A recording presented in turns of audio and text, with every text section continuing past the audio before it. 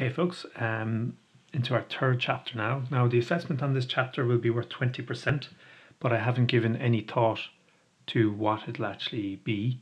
I have in the past assessed the first two chapters using assignments, so I was kind of comfortable, but I've never done that with this chapter.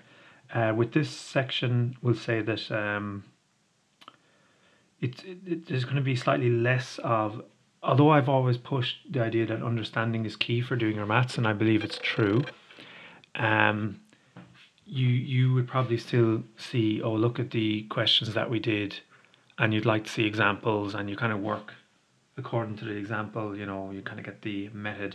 I will tell you, as I said, I think I said it in an earlier lecture, it will come to pass next semester, if you choose the maths next semester, that approach will just break down. You're going to have to really start understanding the maths, or else, like if you think of the method as a kind of directions for driving home, the directions are too complicated, and that's not how. Like if you have a very complicated drive home, you don't sit in the car and think, oh, I do left, left, right, left. You don't think like that. You just drive. You go to the next step. We'll probably have a similar story here because I haven't come up with the assignment. I'm probably going to mostly be testing the understanding. Well, a combination of understanding and calculations. The calculations in this chapter are not too difficult, and once you understand what's going on, the calculations aren't difficult. Now we'll have just a relatively short, well, I don't know how long the lecture will go, but we're not going to look at much this week because the focus is still on chapter 2. But what I will say is that I've learned probably since coming to CIT and talking with the engineers that out in the field, statistics, probability statistics, same thing, kind of is far more important than engineering than I actually knew. And hopefully we'll give some flavour of that through this chapter. Okay, so we'll give some motivation. So in the last chapter, so when we were doing the numerical solution of beam equation, so when you didn't have a formula for the load, or you had a formula but you couldn't anti-differentiate it, we made approximations, and similar, we'll do something similar in chapter 4, but we never measured how accurate our approximate solutions were. Statistics is really going to be interested in this kind of a question. So what you're going to do is you're going to make some kind of an approximation by doing what's called a sample, and it's going to be very important for you to say how accurate it is. Now, the only problem is you're not going to be totally sure about how accurate it is, but you're going to have a level of confidence. So you're going to say, oh, I'm 95 or 99% sure that the materials in this bridge are strong enough so that it won't fail or whatever. So suppose you have a business which constructs a machine component. Suppose the company ordering the component wishes to know what stress level the component can take. So when anything in the real world, nothing is perfect. There's going to be variations. So some of the components might have parts that fail. So due to natural variations, some samples will have a larger tolerance than others. So how that happens, all materials aren't created equally. Hot day, cold day, machines running too fast, machines running too slow. There's lots of different things that can play a role and make something that's designed to make the same thing again and again and again, be it a component used in engineering as well, but there is variation. So how can we approach the business and say that our components can take a stress level? Like, how do you write, oh, this can take whatever 100 kilonewtons per square millimeter, something like that. In practice, you can't. So what you do instead is you put an average amount on it. Now, how you actually do that might be there's probably different ways. So mathematically, you just put in the average, but maybe what you would do is something like, you would say that, the component takes a stress level of, I'm just writing down a random number here, 125. So that's some kind of stress level and some kind of units that we say that our components can take. Now, you can't really guarantee that every single one does that, but what you can do is you can say maybe 1%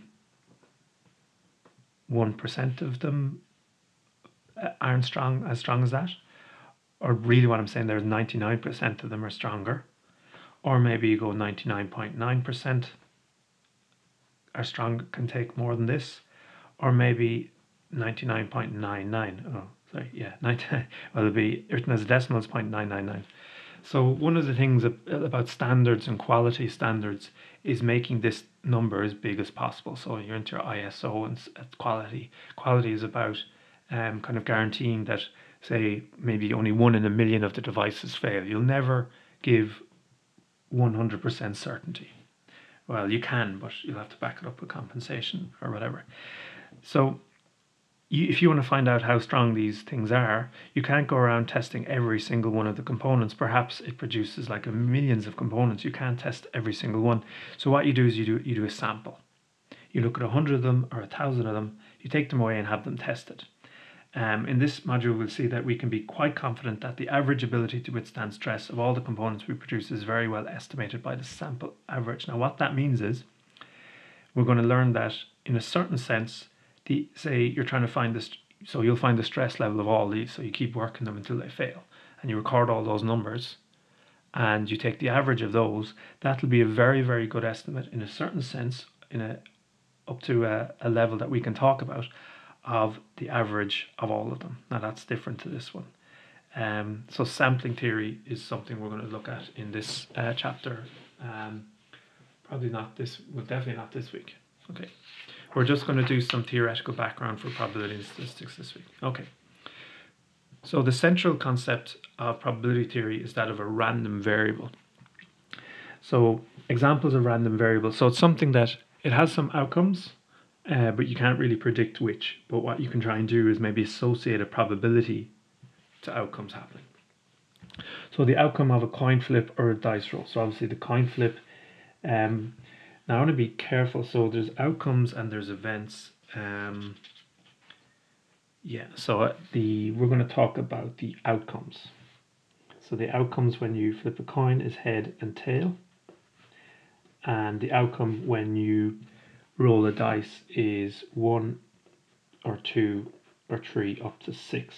So they're the outcomes. Now the events then are things that you can form out of the outcomes. So an example of an event would be that the dice roll is bigger than 3. And it's the events that you assign probabilities to. So what's the probability that you roll the dice you get larger than 3? Another event might be, what's the probability that you roll the dice and you get 2? Something like this. The outcome of a random selection of a card from a deck. So obviously all the outcomes are the 52 cards of the deck. Let's write down some events. And the events are the things that you associate a probability. So well, how about the card is black or a jack? So you can associate a probability to this event. The number of plants which grow to maturity in a glass house. Now presumably this is going to be out of, say, a certain number of them, which I'm going to call, I think, n. This used to be a bigger thing before. So this might be something like, maybe more in engineering context. I don't know if a pile drive can fail. I don't know what that would mean, but imagine it did. So imagine you did 100 pile drives, and then you might be interested in the probability that 90 or more succeed, something like that. So here, say for example, you might be interested in the probability that the number of plants which grow to maturity, which we'll call m, let's say is bigger than 10, say out of 12, something like that. Now these ones are all what are called discrete. So there's only, not only is there finitely, it's not quite that there's only finitely many outcomes, but you can break down the outcomes such that there's kind of no outcomes between other outcomes, whereas this thing is continuous. So the amount of time spent on hold, like you can talk about a minute and a second, but you could also have a minute and a half a second. You could also have a minute and a quarter of a second. And so you can't like list out all the possible outcomes. So the events here will be different. So we're going to learn that say the time spent is t. You can have an event that the time spent is exactly equal to 1 minute. Now this means that the it's 1 minute, 0 seconds, 0 microseconds, 0 milliseconds. Sorry, milliseconds first, probably 0 microseconds. Just exactly 1 minute. Now, we're going to learn a little later on that the probability that the call takes exactly 1 minute is 0. But typically more the kind of thing you'd be looking at is what's the probability that the time spent on hold is larger than 5 minutes. That's the kind of event that we can assign a probability. The height of an Irish male chosen at random. So this is a similar story to this. So what's the probability, for example, that someone has a height between, say, 183 centimeters and 180 centimeters? The probability that you're exactly 183 centimeters is 0. Okay, so associated to a random variable, there is a probability distribution. A good way to introduce a random variable is, now this isn't going to be so big because I've thrown out some of the types of random variables from previous years. So there used to be what are called Poisson random variables and binomial random variables, but we're just going to have normal random variables. So the one that we're going to see is, I'm going to, so I recommend that you write down, and it may come past that, like will I give marks for the notation in the assignment? Well, if I do, it'll be signaled well in advance. So say for example it's the height. I want you to write down x is defined to be equal, so just so you have some symbols to work with. Well, maybe I shouldn't insist on you doing that, but anyway, we'll talk about that later. So x is defined, so this thing means defined equal to be height. I'm just going to write Irish male. It has to be a random variable, it has to be a randomly chosen Irish male. And then the distribution, so this symbol means distributed out. Now what I'm going to write after this, you may or may not remember from school, you probably didn't write like this. So the normal distribution is a bell-shaped curve, and that's kind of roughly the distribution of heights of populations. And let's say the average, say is maybe something like 178 centimeters. And the standard deviation is kind of how spread out the data is. I have no idea what that would be. Let's just write 5 centimeters. Okay. So this one I'm kind of recommending. So what is the probability distribution? We'll talk a bit more about this on the next page. I want this idea of events to be foremost, or not foremost in your mind, but I want it in your mind. Okay. So the probability distribution P of a random variable is a function. So it takes as inputs events and spits out a number between 0 and 1. So for example, this event, probability that a dice rolls bigger than 3 is 50%. Probability that a dice rolls 2 is 1 in 6. These numbers I'm quoting are numbers between 0 and 1. The probability that a card is black or a jack, I think, is 28 over 52. And then, well, for this, you need I can't assign probabilities easily to that. But this one, you'll be making assumptions about the statistics that the average height is 178 and something called the standard deviation is 5 centimeters. You'll assign a number between 0 and 1 to this event. So for example, if x is a coin toss, then all the possible outcomes are when you get a head, you get a tail, you get none, so you get nothing, you don't get a head or a tail, or you get either a head or a tail. So the probability that you get neither a head nor a tail is 0. Probability that you get a head is a half, same as probability you get a tail. And probability that you get either, that's a head or a tail, is 1. So you definitely get a head or a tail. Now this, if you were doing more pure maths, would be written like this, empty set, and this would be written head and tail, and we'd actually put curly brackets around these as well, but I won't worry about that. So in a finite system, we usually define the probability of A occurring. Now this is only if each outcome is equally likely. Just count up the number of ways that it can happen, divided by the total number of outcomes. Now I'm assuming that you have a rough understanding of probably a feeling for understanding what's a rare event, what's a common event, etc. If it is an issue for you, well, we'll see. Okay, so let's look at some remarks on this setup. In a finite system, so this is, so with an infinite number of possible outcomes, things are a little trickier. So for example, if you're talking about time, there's infinitely many possible times.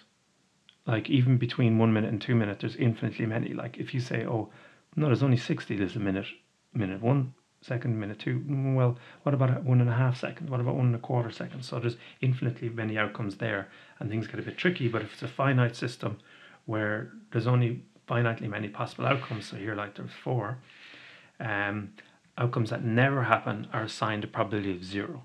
So 0 means never happens, but only in a finite system. It's possible in an infinite system, we'll talk about this a bit later, that probability 0 events can happen. And similarly, probability 1 events don't happen. But in a finite system, 0 means never happens, 1 means always. So for example, let's take some examples. So when you roll the dice, what is the probability? Now let's write down an event that when you roll the dice, you get bigger than 6. Now, if I was with the computer science people now, a lot of them into kind of games and that, and they'd be rolling dice and they've all different 20-sided dice and whatever, but we're obviously just going to work with a 6-sided dice. What's the probability that you get bigger than 6? Well, it's 0, because the outcome is always between 1 and 6. And similar story, why be a 5-card poker hand? What's the probability of 2 of same suit?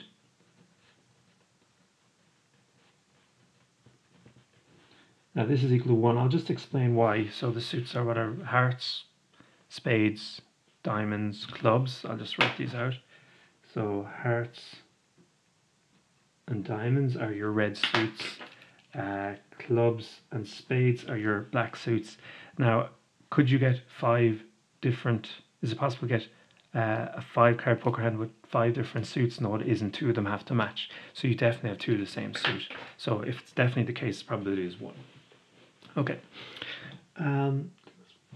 So if A and B are mutually exclusive, now we'll probably need to explain a few things that are mutually exclusive, and we'll see an example later on. So mutually exclusive events are things that cannot happen at the same time. So for example, the probability, no, not even talking about probability, but say, can a component fail and not fail? No, it either fails or not fails. It can't do both. Could the stress of a device be bigger than 100 and less than 80? No, it couldn't. It can't be both of those at the same thing. And if things can't happen at the same time, they're called mutually exclusive. Now, often in maths we draw a picture for this, and I normally don't do that in this class, but let's do it. So you can actually do, I don't know if you remember Venn diagrams, but you can do a lot of probability concepts using Venn diagrams. So this is one situation, and here's another one. Now what I'm going to go with, because I know that it is something that comes into one of my examples soon, is we'll talk about the lengths of a randomly selected rod. So here, suppose you've got 2 events. A is that, I'm just going to write the things here, the length is less than 100 centimeters, and B is the event that the length is greater than 80 centimeters. Now they can happen at the same time, so anything strictly between 80 and 100 is in here. So this is, the length is less than 100 and bigger than 80. There are things in here. Whereas if I roll with something like L is less than 100 and L is greater than 120, well, can you have the length of a specific, these are both centimeters, a given rod, can it be both less than 100, so short say, and longer than 120? No, it'll either be one, or it'll either be that, or neither. So these are mutually exclusive. Okay. These are not mutually exclusive. So the mutual, it's about 2 things. Okay. So if events are mutually exclusive, like this, the probability of A or B happening is equal to the sum of the probabilities. So what's the probability that a randomly selected rod, is less than 100 or bigger than 120? Will be the probability that it's less than 100 plus probability that it's bigger than 120. This one is going to be a bit more complicated, which we're eventually going to fix, I presume. No, I'm going to have to put the proper, we'll put it on the top of the next page. Okay. So we'll do the proper thing. So in general,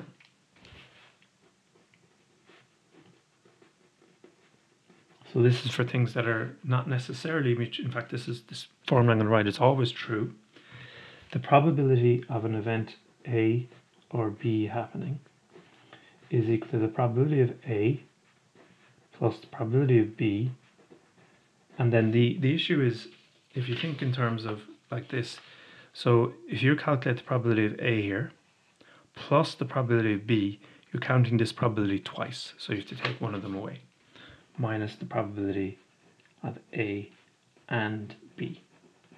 And you see, if A and B can't happen at the same time, certainly a finite system, it's assigned a probability of 0, and so that bit is gone. And so if they're mutually exclusive, you just get this bit. So this bit is equal to 0 for mutually exclusive. So I think we're going to, I'm probably not going to push this bit too much, but you just know that if it's mutually exclusive, that bit's 0. So a random selection from a deck of cards. So what's the probability of a, say getting X equal to a jack, or X being between 7 and say 9? Then you can just, because these can't happen at the same time, you can't get a card being between 7 and 9 and jack at the same time. So the probability here, you'll just add them. So probability of a jack is, and we'll go back to here, how do we do these finite probabilities? A number of ways that the event can happen over the total number of outcomes. So how many ways can you get a jack? Well, there's 4 suits, so there's 4 ways you can get a jack over total number of outcomes when you draw a card is 52, plus how many ways can you get between 7 or 9 equal to 7 or 9, so that's 7, 8 or 9. And if you think about each suit, so there's 3 of hearts there, 7 of hearts, 8 of hearts, 9 of hearts, 3 more of clubs, 3 more of spades, 3 of diamonds, that'll be 12 over 52, which is 16 over 52, which can be simplified to, I think, 4 over 13. Okay. So let's do a little more here. So let A be some outcome. Now either A occurs or not A occurs. So this is saying that something happens or doesn't happen. And also they're mutually exclusive. So for example, take a component, it either fails or it doesn't fail. And those things cannot happen at the same time. Something can't fail and not fail. So what we can do is we can use this formula here for A or not A, because they can't happen at the same time. It's probability of A plus probability of not A. And we know that something happens or doesn't happen, so the probability of that is equal to 1. So we get something like this. So let's write probability A, something happening, or not A. It's equal to, because these can't happen at the same time, the or means plus, probability of A plus probability of not A. And we said that A or not A always happens, so something that always happens, certainly in this finite system, has a probability of 1. And what we can do now is we can take away the probability of A from both sides, and we get that, and this should be a natural thing, the probability of something not happening is 1 minus probability of it happening. So for example, if the probability of rain is 20% on a day, the probability of not rain is 80%. That's all that is. Okay, and this can make some things a little bit easier for us. So for example, look at this question, let X be 3 coin flips. Now we can write out all the possibilities, but we won't do that. So what's the probability of getting at least a tail? So you can make this kind of difficult, and you can look at all the possibilities. So you can have tail, head, head, head, tail, head, head, head, tail. You can go through, so that's one tail. And at least one tail means 1 or more tails. Think about it. If you're going to have at least 4 drinks, you're going to have 4 or more. So then you also have tail, tail, head, tail, head, tail, and finally head, tail, tail, and then tail, tail, tail. And so, and if you just write in the other possibility, which is 3 heads, you can see that the answer is going to be 7/8. And okay, that's not the end of the world, But what if there was not 3 coins but 50 coins? Then what would you do? Well, then what you do is you'd say getting at least one tail is not head, head, head. So you want to say that the probability of at least one tail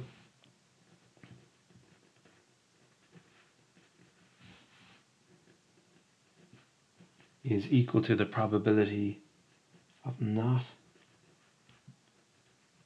head, head, head. And then the probability of not something is 1 minus the probability of that something. And then you probably have to go back into this and list all the outcomes after all, having said all that. Well, there's a different way to calculate the probability of head, head, head, which we'll see probably in the next lecture. But anyway, there's 8 outcomes, 1, 2, 3, 4, 5, 6, 7, 8, and head, head, head is only one of them. So it's 1 minus 1 over 8, 7/8, which is an easier way of calculating it rather than going through all that. So sometimes, and often it will be the case in this, it'll be easier to find the probability of something not happening and taking that away from one. Okay, I think that's enough for this first lecture here.